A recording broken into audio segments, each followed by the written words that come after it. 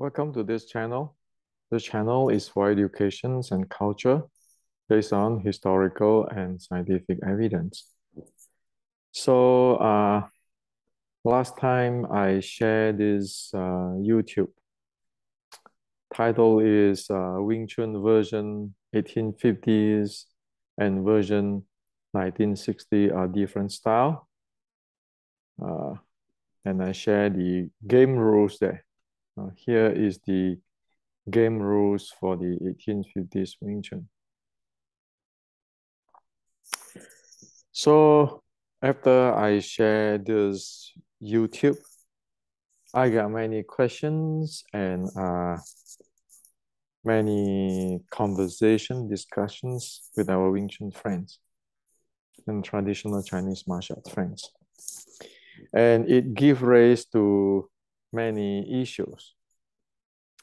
And so today I like to share with you because most people do not know what I'm presenting. Okay.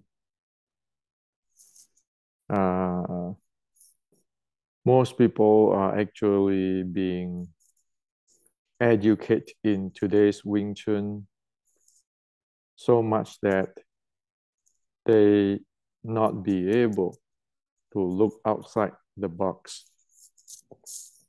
Okay. So let me get this thing straight for you once for all, because this is very important. However, before I go on to the real issue, I like to share with you this.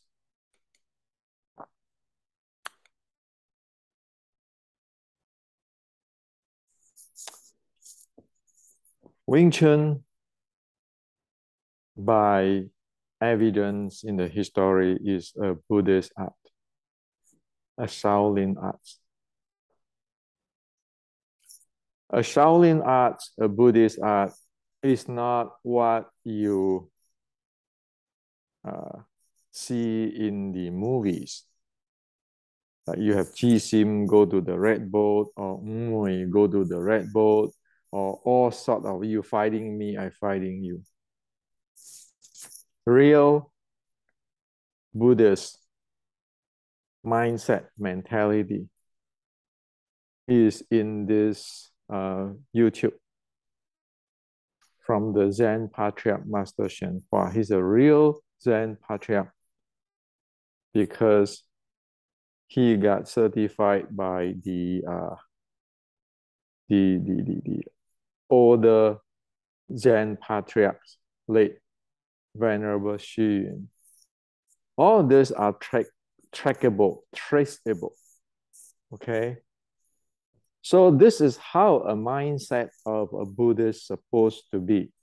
Sure, people practice martial arts, but the mindset and the reality is in this YouTube. If you are serious in Wing Chun and if you run a big school and you really, really want to teach good students and really be able to comprehend what is the real Buddhist art, please watch this video, okay?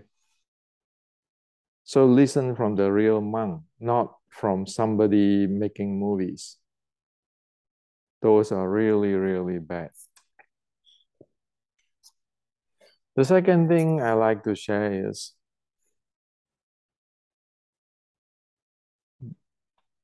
with the conversations about the video I share on the game rule, guess what? People are really brainwashed by this bad mouth, put down type of mentality, brainwash.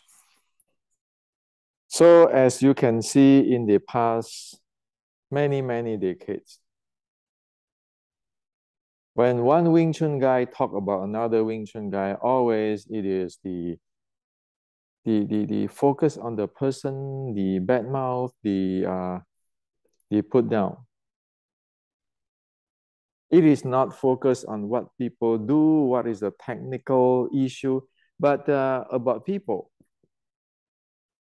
So it's just like before anything, one already takes side. For me, I don't like anybody to take my side because this is an education, culture, and technical channel. One should be able to say, hey, Hendrik, I don't think what you present sounds good. Or, Hendrik, this is the way how I see. Let's discuss on it. Let's reason on this. Instead of taking my side or somebody else's side.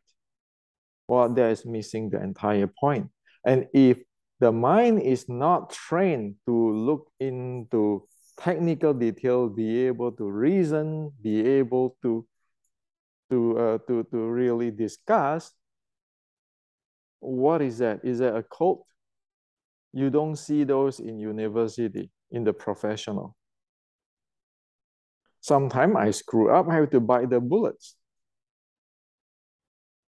But hey, being professional meaning that we should put things aside to discuss technical.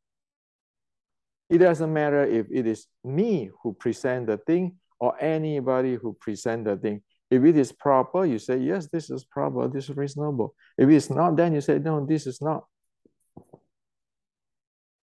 So why am I making this big deal? Because if you are not trained this way, you cannot stand on your feet. And that is really serious.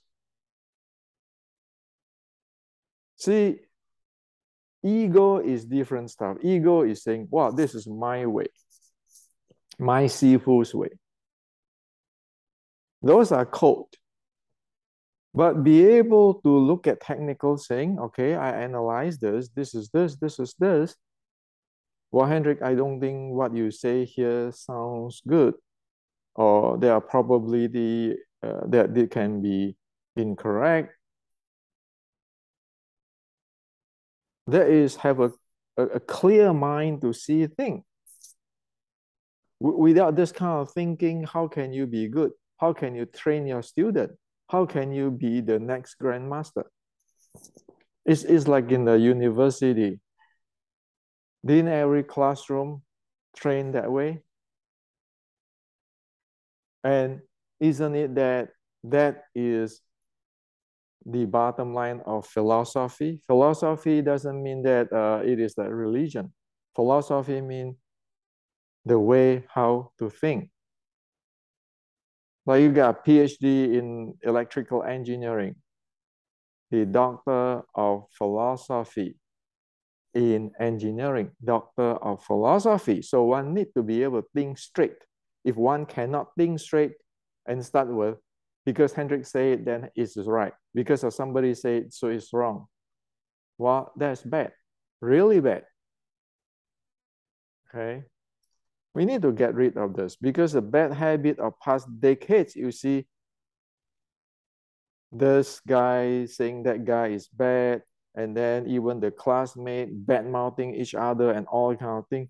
What is that? Those are really low class of behavior. Okay. You need to be like you have a PhD in engineering. You need to be able to look at what it is. Is this design works or not? It's not because of certain people make the design, you say it's good. You don't go to working in the Silicon Valley company and because the CEO make the design, you clap. No, you don't. You look at that seriously, okay? Because it doesn't matter CEO or CTO who the hell designed that thing. If it doesn't work, the entire company go down, including us. We lose our job. Okay, so Wing Chun is like that, and not only that. Okay, when you teach your student, you're responsible for that. So let's go into it. So in this video, the game rules is there. Why is this 1850s game rules is so critical now? Why is it extremely important? So in that video, I share with you the distance, how the game is played. You need to shoot in, you need to get close, and then you continue changing different attack momentum. You can throw, you can sweep him down, you can do all sorts of stuff in that video. Why is this game rule is so critical today? Let me share with you why.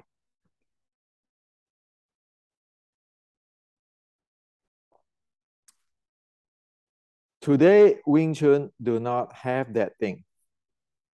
Okay? Now, today's Wing Chun need the 1850s game rule.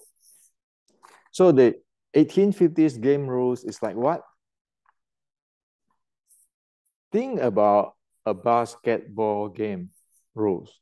Basketball game rule.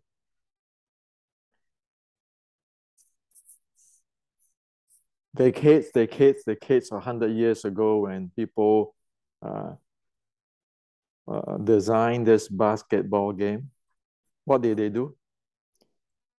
They show how to play this basketball and the game rules and some basic there. And guess what? They give this game rules to the entire world. And you can see that once people know this game's rule, even far away in the village, you can see that people can hang a rattan ring to the coconut tree and play. Okay? Now, guess what? The more they play with the rules, the more they have new techniques, expansions, grow the techniques. And then the more they play it, the more talented people surface. Generations after generations, it becomes today's basketball game. Okay? And basketball is not tennis,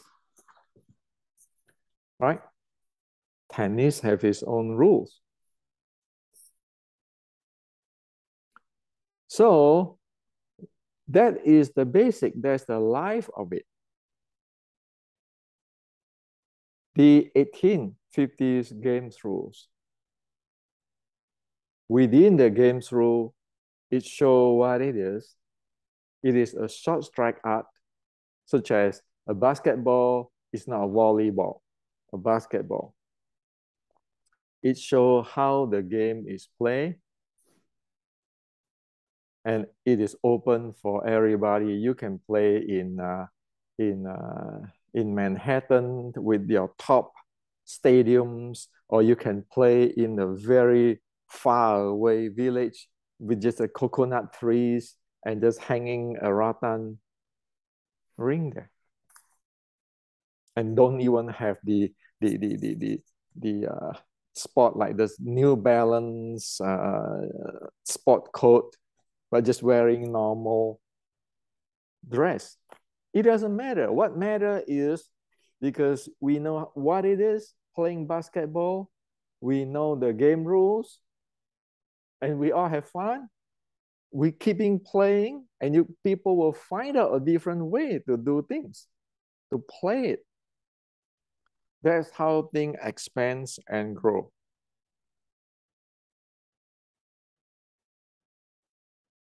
Isn't it Western boxing this way since 100 years ago? Isn't it judo that way?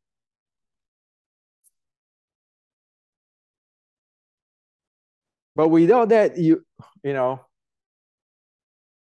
what do you have to to develop the people, to expand the game, and to just let many talented people surface. Now, saying that, so what is so special between the game rules of 1850s and the game rules of 1960s Wing Chun? Well, 1850s Wing Chun is a momentum-based game. 1960s Wing Chun is a technical hand techniques type of games. So if you look at the martial art of the world, the entire world, be it BJJ, be it Thai boxing, Western boxing, it is all a momentum-based game. Okay. So what did people do in the momentum-based game? Continuous attack, dynamically. That's the game, the name of the game, continuous attack. And this continuous attack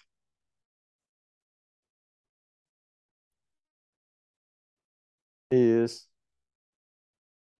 when people like Bruce Lee, our uncle Bruce saying that be like water, flow, continuous dynamically firing and attacking, playing with this momentum.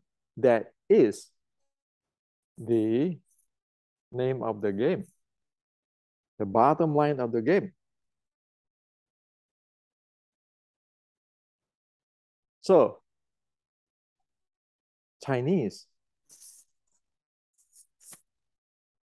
in 1560s, General Qi Ji Guang write down black and white.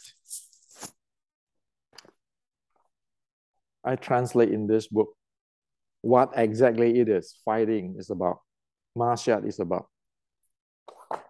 It is a momentum-based game. Now, the 1850s game rule, if you watch this video, it shows you the characteristics. It is not BJJ, it is not Western boxing, it is not karate, it is not Thai boxing, it is not wrestling, it is not judo. However, it plays with the momentum. It has its own uniqueness. Okay. Now, speaking of the 1960s Wing Chun's game rules, it is a technique game rule based on your tan bong fo, your combinations, and then based on counter and attack of different techniques. Now, it is not a momentum-based type of game. That's why people is good at chi sao. Right, your chi sao have this technique, that techniques. Okay, those are techniques based. But your techniques based of game, you cannot go to play with the BJJ MMA guy, because it is defined with a specific environment of chi sao. And people who play the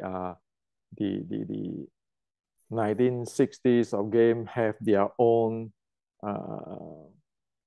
rules and platform. For example, this morning somebody sent me this.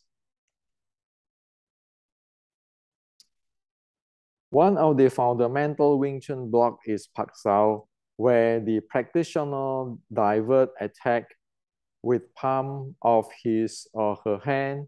Pak Sao is refined version. Okay, so this is exactly the definitions of the technical base. So you got, say, in a school, you got the instructor, and then you can get the opponent or a wooden dummy, and then you say, if the wooden dummy do this, I'm going to do this, execute this technique, this hand techniques like Pak Sao, Tan Sao, all these techniques. Or if you got a classmate to demonstrations to punch, and then you would say, well, I use Pak Sao this way, I move away, and then I punch him, and then again I can punch him, I can punch it. Those are all technical way, technical base. Say in MMA, in Thai boxing, you don't see that. You just see a continued firing of attack. A Western boxer will keep their distance. The optimized distance, optimum distance for them is Muhammad Ali will keep a distance different than Mike Tyson, who play peekaboo. And they play continuous shot. Nobody go, I'm going to block, resist, or parrying, or divert your energy. No. People just go attack you when you get into the martial arts. Thai boxing, Kyokushin, Western boxing, MMA, all the same. Okay. So for the 1960s type of technical base, that is a very common usual for typical traditional Chinese martial arts. Every school, every individual school have their own technical games rule. Every school, you have to do the technique this way, your Pak Sao this way, your Bong Sao this way, your Tan Sao this way, and then when you do Chi Sao, you have to do it this way, that way. Practically every individual school have their own technical game rule. Okay. And so these techniques will be parry, blocked by different techniques, or using what technique to break what techniques, which is very different than the momentum play, where what I focus is only to continue attack. You attack me this way, I'm going to change the other way and attack you. I'm not going to parry, I'm not going to resist. And of course, people say, well, it's asking probably like, is guarding, blocking, or resisting, or parrying? No. Guarding is guarding. It's like you drive a motorcycle, you have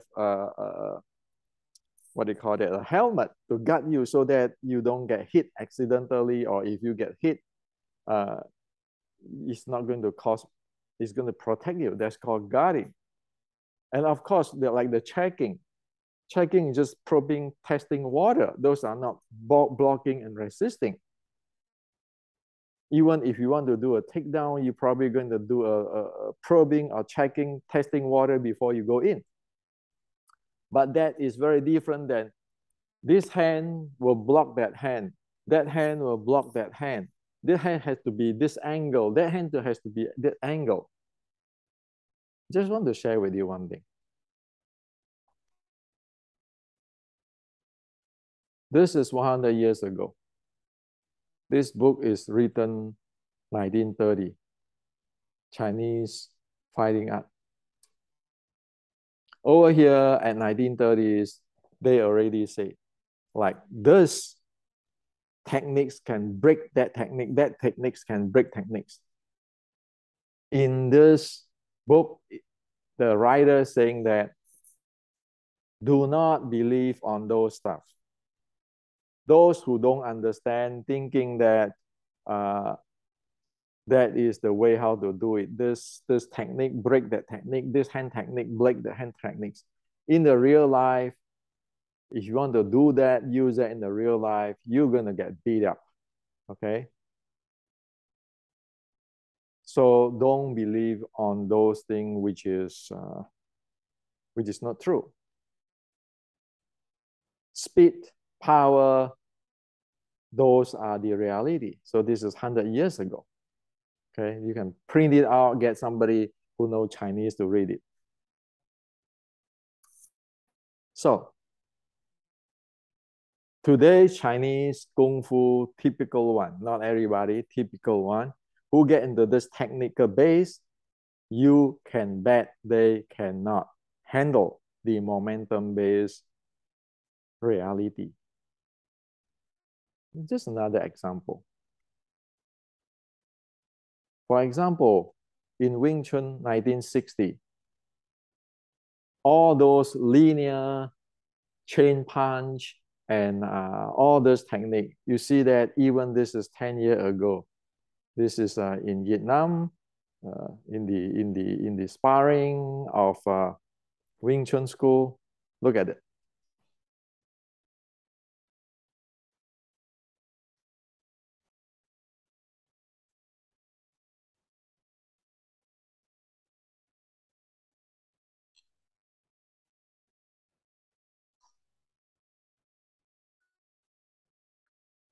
Just a few weeks ago, I shared that Xi Xiaodong just get in from the angle.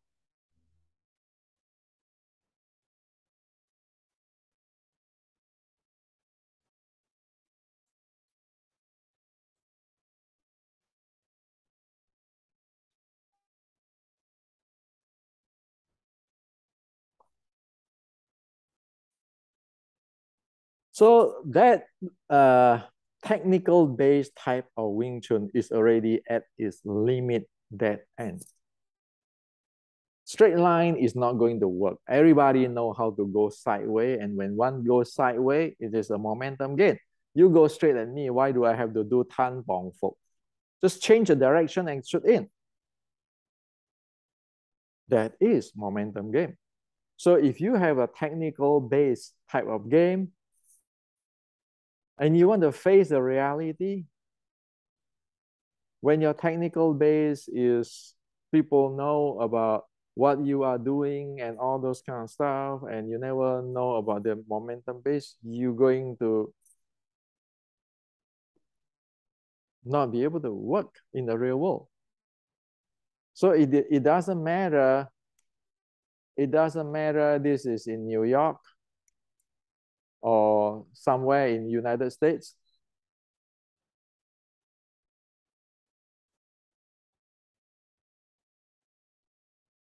Or here somewhere in Southeast Asia or Vietnam. It doesn't matter.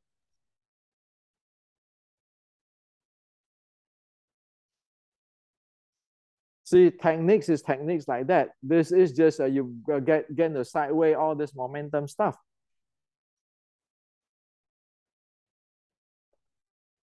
And you get back to the first thing I said. Wing Chun need a momentum-based game. Wing Chun need a momentum-based game rules. If you feel yourself with all this technical-based game rules, and you use the technical-based game rule to look at the world, which is what I found out these 2 days. Okay, this technical based game rule where you have to do your pak sao this way, your tan sao this way, but mention nothing about body, and then you do your chi sao or whatever, but you never mention the momentum exchange and so forth, and you have the block, the parry, the diverting, the power, everything. And then either badmouth those people or put down that people or praise these people, you know it is in a dead end. Okay. See, I'm not here to promote violence. I'm just here to say that fighting is something not decent, but fighting is a technical issue. If we don't know what it is, we don't know the momentum base, you don't have the momentum rules, what do you got? Your techniques never be able to applicable in the real fight. Look at all the Chinese martial art. I have this tiger style, this crane style, this hand techniques like the movie, like my Tan Sao can do this, divert force, like internal force and everything. But when you get down to the MMA, everything collapses.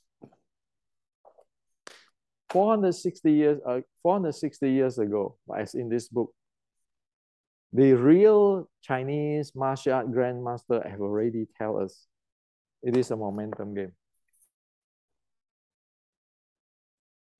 So today it divert into whatever the technical game.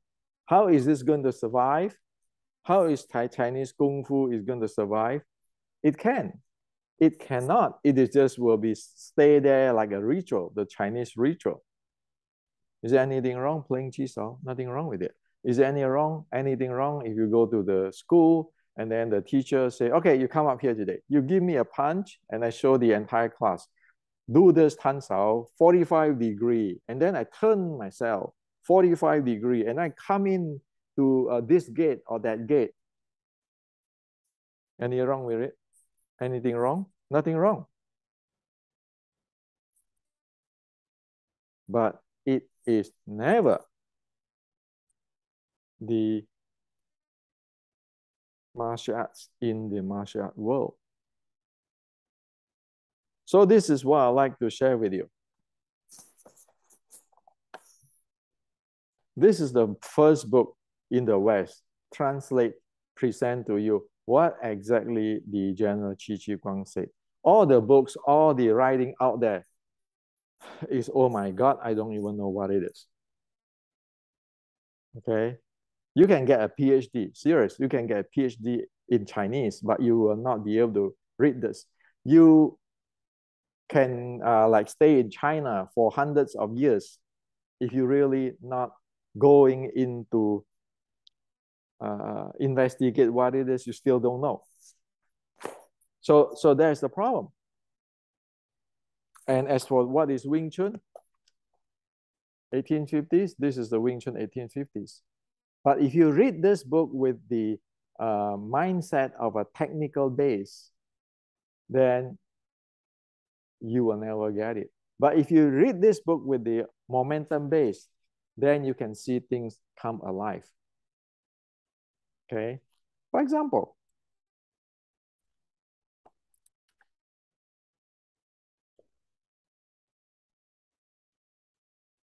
if you watch this, if you read this book, this thing with the momentum base, you can see this alive.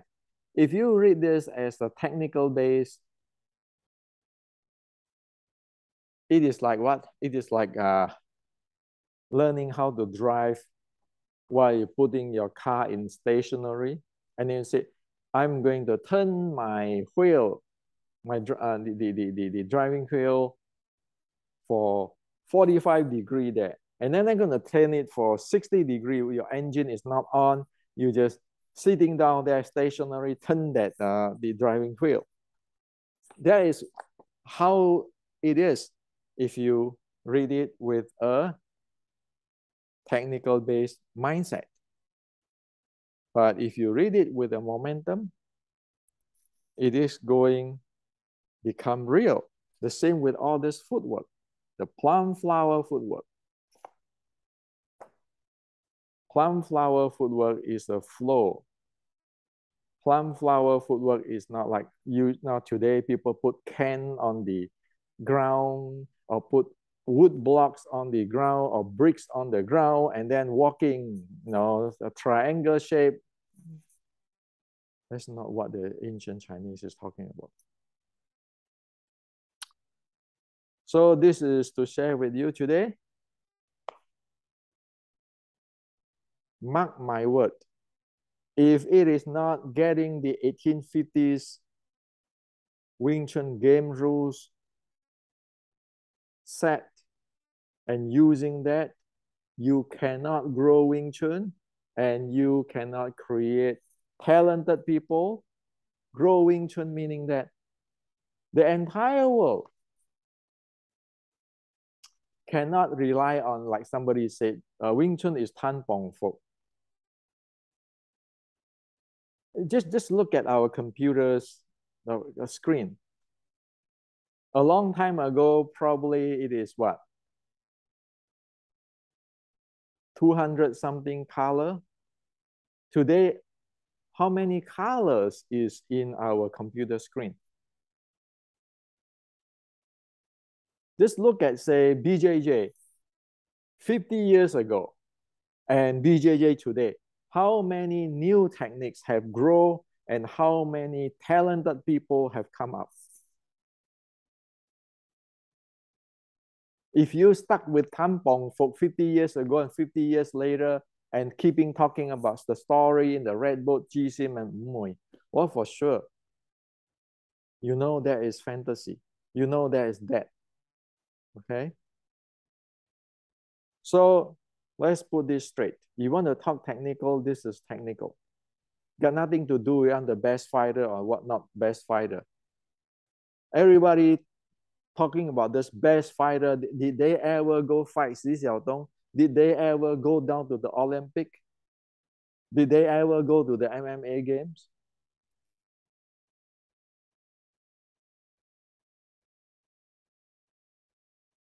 So there's nothing wrong if people want to do those type of Wing Chun. But for the Wing Chun martial art, the Chinese culture, Wing Chun has to go on. It has to be like basketball game. That everybody be able to get it, everybody be able to contribute, everybody can expand the thing.